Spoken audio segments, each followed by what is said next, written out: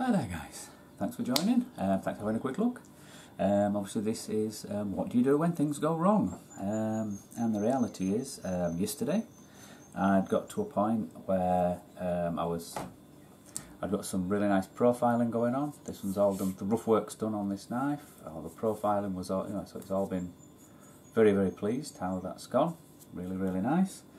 Working on number 2, this is for a friend and his friend, that pair that I'm doing, and I noticed that the lanyard tube looked like it had got a kink, must have known it was being tapped in, and one of the pins wasn't straight. It just looked, you could see it, just for some reason as it had gone in and maybe the resin had pushed around it and all sealed and stuff, it just didn't look right.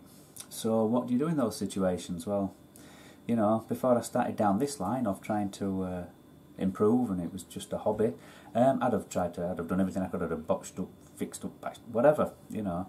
But the reality is, what you actually do is this. That's the reality of what I do. I have to do now. Well, have to, want to, because without that, it's not gonna. It just would never have looked spot on. So I cut the handle scales off, binned them, cleaned up the handle. I had to clean up the blade again, go back to it, because by the time I'd clamped it down and you know, sawn everything off and cleaned it up, there were a few marks, so that had to be cleaned down, retaped. Another handle block out. Luckily I have a few that I've already got stabilised. Cut the new liners, cleaned all them up, levelled them all off, and then last night, obviously these went in last night, well, yesterday afternoon actually, to be they all greased through pretty well.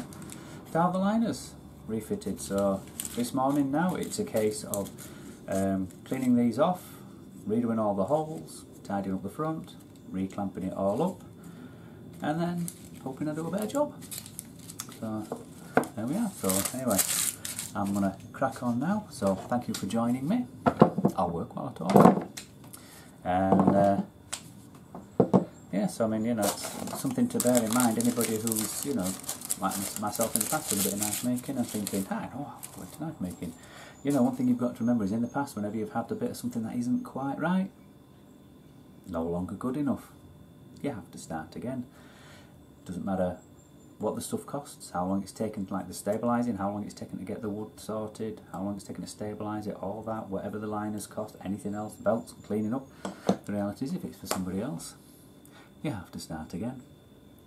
And that's already happened a couple of times with different blades and things, so, you know, just something to bear in mind. So with that, I'll sign off, crack on with my Sunday, trying to structure my time, because obviously I can get these in, get these clamped up this morning. By the time I get home from work tomorrow night, they'll be ready to come out the clamps and everything. So I'll thank you for your time. Hope that was a bit interesting, a bit of an insight. Catch you on Instagram, Bush Bimbler on Instagram. Put a lot of photos of stuff on there of all sorts, outdoors, bushcrafting things I make, just camping, my knives, and trying to get Facebook going, which is Bushcrafting NZ, trying to get a bit of something going over in New Zealand. There's lots of different stuff, a lot of hunting and bits and pieces, but you know, not a lot for this kind of thing. So with that, I will sign off. Thank you for your time, guys, and hope you have an awesome Sunday, or Saturday night, depending on where you are. Catch you in the next one.